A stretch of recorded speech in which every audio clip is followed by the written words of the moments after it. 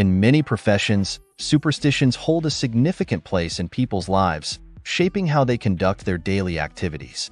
From a baseball player's pre-pitch ritual to the theater's break a leg instead of good luck, these traditions are deeply ingrained.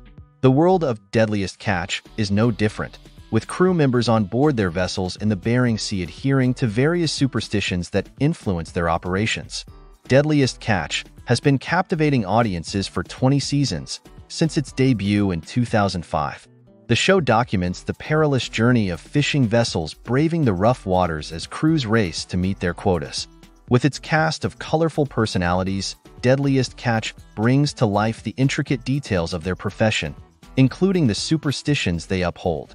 Throughout its 20 seasons, Deadliest Catch has showcased the intense and dangerous world of commercial fishing. Crew members, from seasoned captains to greenhorns, often rely on long-standing superstitions to guide their journeys.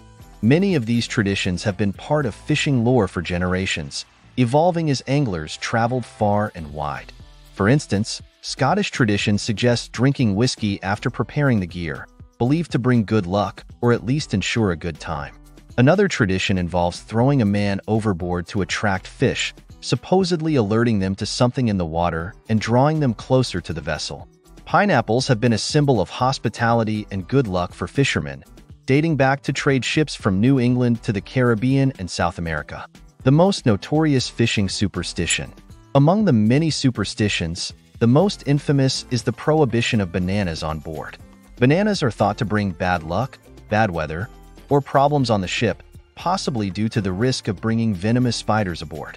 Similarly, having a black bag on board is considered bad luck, reminiscent of a body bag. This extends to briefcases, suitcases, backpacks, and more. Whistling while fishing is believed to bring bad weather, referred to as whistling up a gale. Just as theater actors say break a leg instead of good luck, wishing someone good luck on a boat is said to bring misfortune to both parties. These superstitions are taken seriously by many in Deadliest Catch. Superstitions among Deadliest Catch stars. Several Deadliest Catch stars strictly adhere to these superstitions. Captain Sighansen believes it's good luck to bite the head off a herring and ensures that no hatches are upside down. Some crews burn a barrel before a stressful voyage, a rowdy way to wish for good luck without uttering the cursed words. Captains Jonathan and Andy Hillstrand of the Time Bandit follow their own unique practices, sometimes experiencing bad luck when they don't adhere to certain rituals. Captain Keith Colburn has been involved in traditions and superstitions from a young age. He insists on having all cups facing forward, never opening any item upside down, and heading north until no other boat is visible on the horizon. Some crew members avoid stressing, seeing it as a form of overconfidence. Captain Sig states, "On our boat, if you talked about having a good season before I leave, I'm gonna get you. I don't like it. And when the guys get cocky and start talking about how much money they're gonna make or that it's so good, to me, that's bad luck."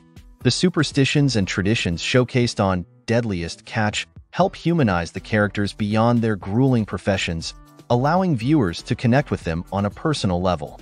These quirks and nuances make the crew members more relatable and endearing to the audience, who might also have their own superstitions. By bringing these traditions to the screen, Deadliest Catch offers a glimpse into the unseen aspects of life at sea, adding depth and authenticity to the stories of its dedicated and daring cast.